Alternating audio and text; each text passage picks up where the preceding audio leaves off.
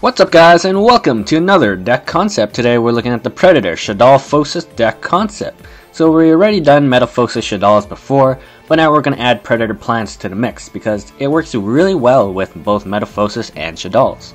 So let's get right into it. For the probably not last time, we have the Metalphosis or Metalphose. We have Metalphosis Volflame, Gold River, Silver Bird, Steel Wren, Erebus Magia, and we have Metalphosis Fusion, Full Metalphosis Fusion, Metalphosis Combination, Metalphosis Counter, and we're running all the Metalphosis Fusion monsters except for the level 9 because that requires like 3 materials, so that's kind of hefty in my opinion. And once again, for probably not the last time, we have the Shaddolls. We have Shaddoll Beast, Dragon, Squamata, Hedgehog, Falco, Shaddoll Fusion, L Shaddoll Fusion Quick Play, L Shaddoll Shikanaga, L Shaddoll Grista, and L Shaddoll Window. For the new Predator Plant monsters, we have the Predator Plant Skarkinnet, level 1.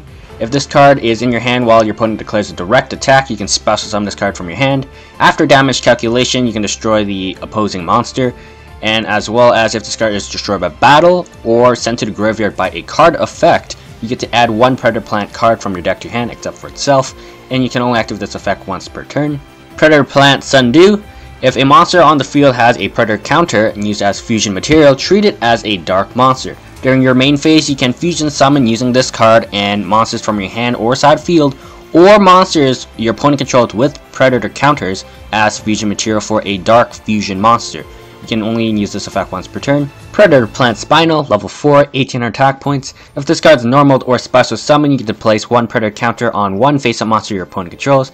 Monsters with Predator counters with level 2 or higher gets their levels reduced to 1, as well as it doesn't really work on exceeds because they have ranks, not levels of course. And if this card battles a monster with a level less than or equal to this card, then you get to special summon one Predator Plant monster from your deck, except for himself. Predator Plant Hydra, level 5. If this card's in your hand or graveyard, you can special summon from hand or graveyard by treating one monster on the field with a Predator counter on them. So basically this card's almost like a Kaiju, except a bit more complicated. As well as if this card's on the field or graveyard during either player's turn, you can banish another Predator Plant monster from your graveyard to decrease the attack points of one monster on the field by 500 points permanently.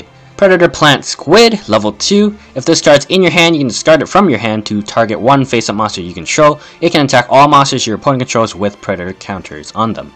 As well as if this face-up card leaves the field, you get to place one Predator counter on every single special summon monster your opponent controls. So that's pretty key because this effect doesn't target unlike Spinal, so you can get rid of like stuff that can't be targeted like a Chaos Max Dragon. Just tribute it with Hydra or fuse it with Sundew. So this card's pretty key for those aspects. Predator Plant Planter, continuous spell card. Once per turn during your standby phase, pay 800 life points or destroy this card. Once per turn you can special summon one Predator Plant monster with a level 4 or lower from your hand or graveyard, and then special summon it, but its effects are negated. Predator Graft. So this card is a equipped spell card. You can special summon one Predator Plant monster from your graveyard, equip it with this card, and if this card leaves the field, destroy that equipped monster. Predator Plant Chimera Raphasia, level 7 Dark, requires a Predator Plant monster plus a Dark monster as its fusion materials, 2500 attack points, 2000 defense points. Once per turn you can target one monster on the field with a level less than or equal to this card's level, banish it. So basically level 7 or lower monsters. You cannot banish exceed monsters with this card's effect, of course.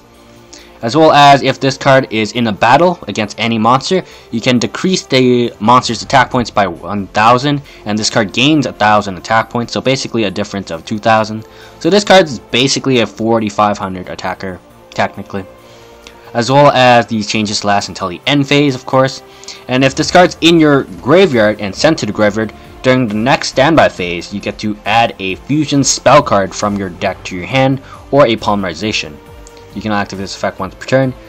So that's a really deadly effect because, you know, there's a lot of good fusion spell cards. I mean, people keep abusing Synchro Fusionists, but now Chimera Raphasia here has that effect. Some additional support we have, of course, Lone Fire Blossom. Pretty self-explanatory in a Predator Plant deck because it's plants, right? This card can bring out every single Predator Plant monster in your deck, as well as it's a fire monster, meaning we can use it with circle of the Fire Kings, because we're running Metalphosis, and getting Metalphosis monsters is pretty easy, and they're all fire monsters, which means we can trade it in for a Lone Fire Blossom. As well as during the late game, you can trade it in for like a bigger monster like Shaddollphosis or some Metalphosis Fusion monsters that were killed. So that's really powerful, and you can use it during the battle phase, so you can end games with it as well. Glow Bulb, tuner monster.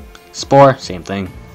Fragrance Storm, I really like this card because of the Predator Plant Sarcanant, because if you destroy it, you get the search, and you get the draw from Fragrance Storm, as well as if you drew a plant monster, you get to draw an additional card. Probably not necessary for deck, but it's pretty nice. Foolish Burial for like the milling and whatnot. Twin Twister, back row.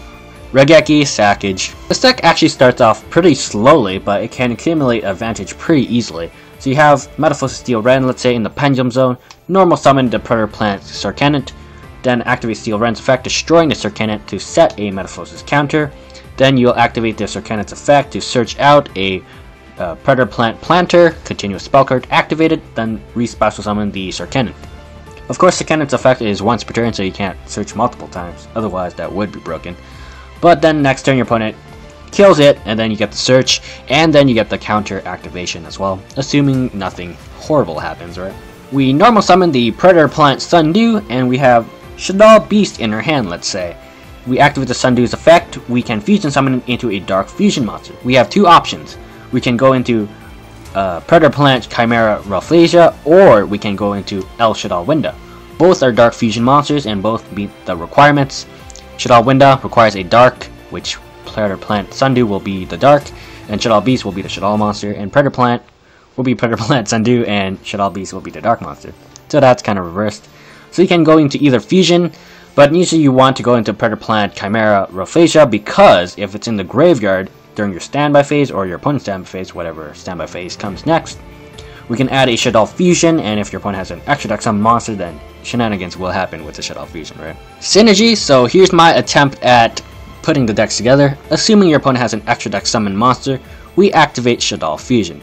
Sending a Lone Fire and a Hedgehog from our deck to the graveyard, we fusion summon into El Shaddollphosis. Then we'll activate Hedgehog's effect, searching out the Squamata from our deck to our hand, and then we'll normal summon Rare Basmagia Metalphosis, destroying it with the Circle of the Fire Kings to special summon a Lone Fire Blossom that we just fusion summoned from our graveyard to our side field, and Rare Basmagia's effect will activate during the end phase, searching out a Metalphosis monster as well. We'll activate the Lone Fire's effect, tributing itself to special summon a Predator Plant Sundew from our deck. We'll activate Sundew's effect, fusion using the Squamata from our hand and itself to fusion summon into an El Shaddoll. You could have went for Chimera Rafflesia as well if you wanted to, but Winda plus Gresta seems like a more lockdown kind of perspective, I guess. And then Squamata's effect will activate. Let's say we milled a Shaddoll Falco and we'll special summon him in face down defense mode. So this is what the Predator Shaddollphosis deck looks like. I know it's 60 cards, don't judge me, but it's a lot of fun and it does work because of the Lone Fire bridging the gap between Metalphosis and Predator Plant, and Predator Plant working well with the Shaddoll monsters because of the Dark Fusion of El Shaddoll mainly, as well as Rafflesia can search out Shaddoll Fusion, which is pretty dang awesome. And we can also use Lone Fire into Glow Bulb and Spore to make, Starter's Charge Warrior, Pendulum Summon level 4, Gold Reverse, let's say, into Nirvana High Paladin randomly, so that's pretty cool as well. We also can make Big Eye because El Shaddollphosis is level 7, Volflame, the Pendulum monster of Metalphosis, is level 7, as well as Rafflesia is also level 7, which can be brought back with the Predator Plant Graft Premature Burial Equip card, so that's really nice. But yeah, anyways, thanks for watching guys, and I'll see you guys later.